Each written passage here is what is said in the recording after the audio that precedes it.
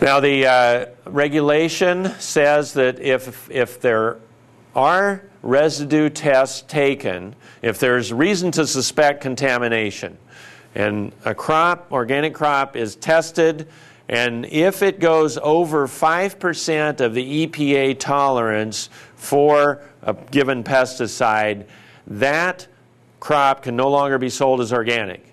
It can still be sold as food unless it goes over 100% of the tolerance. But it can't be sold as organic if it's over 5% of the EPA tolerance. Now, I mentioned that GMOs are prohibited, and there's huge issues with genetic drift. Now, with pollen from BT corn especially, it travels for over a mile. On the wind we get around here during pollination season, that pollen can drift. Well, this regulation does not set a threshold one way or another about GMO contamination. And the USDA has said GMOs are not allowed. Drift is not our business. They didn't set a level, and therefore the product, even if it's tested, could still be sold as organic, but the buyers are testing and they're rejecting. So the farm might still remain certified because there's not been a violation because of that genetic drift, but the buyers are testing and they're rejecting products, especially if those products are being exported or if they're going into baby food, things like that. Or some companies have very rigorous testing protocols and will reject, even if the crop is still certified organic, if it shows up with any GMOs, they're going to reject it. But it's a market-driven tolerance right now, not a legal tolerance like we have on the pesticide residues. So there is a violation now, or a fine that's possible. Anybody that knowingly sells or mislabels a product in violation can face up to a $10,000 fine per violation. So each sale of a fraudulent product could be a violation.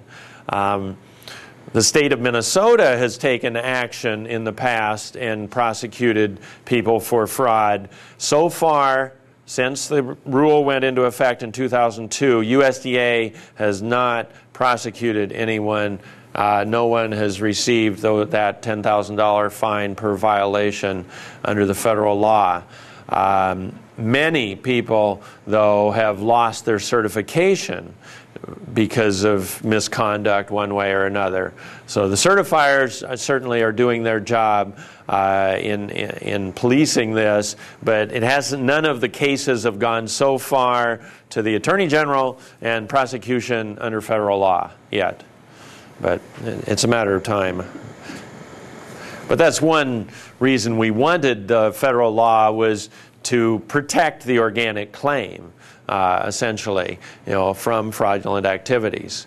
So I've just got a few different studies now that I'll summarize before we open it up for any questions or discussion. Here's one out of Iowa State. They have some long-term organic research going on at several locations now. And they actually have a full professor in organic agriculture, a very robust organic research program going on there. And looking at, this was 4 years of data, looking at the soil quality between organic and conventional, and also looking at yields. So here, they found that the organic systems increase yield and improve soil quality. By the 4th year of the organic rotation, the organic corn and soybean yields went above those of the conventional fields, and the improved performance of the organic plots being attributed to improvements in the soil quality, more organic matter, better microbial activity, more diverse community of organisms, and reduced soil acidity. So that was from Iowa State. University of Minnesota, we have 120-acre certified organic out at Lamberton, a Southwest Research and Outreach Center. That's where my position is based out of, but I actually live and work out of Winona. But we've had long-term, 18-year now, certified organic research going on out at Lamberton, and have found very similar results. Equivalent yields, better yields in drought years because of this improvement in the organic matter of the soil, which is the sponge which holds moisture, and also when the plants have to work harder for their nutrients, they develop better root systems in the organic. And then when you have a drought year, those two things, better moisture in the organic matter of the soil and more aggressive root systems, the organic yields are better consistently in drought years with non-irrigated conditions. But also the Minnesota research, I don't have a slide on that, showed that the organic crops were equivalent profitability as conventional, and these are side-by-side replicated studies, large-scale studies out at Lamberton, equivalent profitability when the organic was being sold at conventional price.